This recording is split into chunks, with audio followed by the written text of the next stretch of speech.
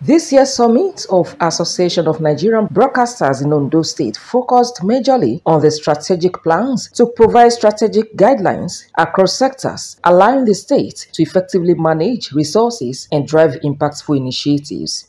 The call for this framework reflects a shared commitment to positioning the state for enduring progress and stability in the years to come. Sustainability is defined by 5 key factors: socio-cultural respect, community participation, political cohesion, economic stability, and openness as well as accountability.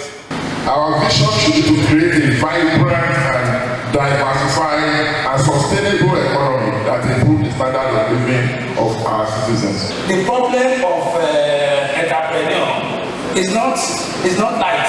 It's not all these things. Although they are there, the problem is human resources. Governor of the association in the state, Aiyedatiwa, said the summit is timely. The responsibility of growth does not rest solely on the shoulders of our leaders or policymakers. It is a shared responsibility that requires the involvement of every individual, organization, and sector.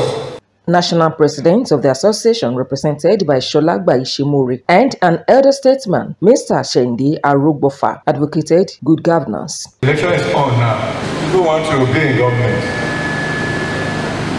and we take money from them.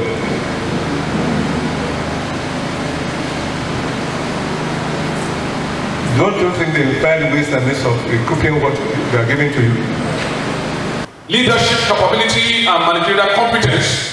The obvious dearth of managerial competence in many spheres of our state life shows through in the inefficient way the resources have been harnessed and allocated.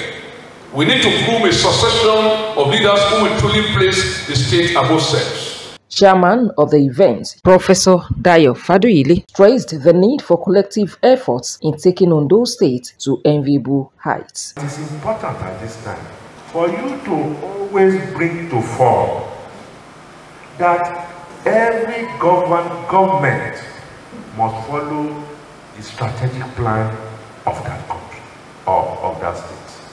Otherwise, we'll be going in a haphazard way, and at every time, we will be the loser for it. Governor Lucky Aiyedatiwa, represented by Commissioner for Information and Orientation, Wale Akinlosotu, lauded the initiative, saying government provides enabling environment to making life comfortable for citizens. Entrepreneurship is very, very important. Even in the advanced countries, papas and mamas shop, create wealth, and contributes largely to the economy of their nation. This is what Mr. Governor Lucky Aiyedatiwa has introduced and working so hard to make sure that we empower our youth to be business owners.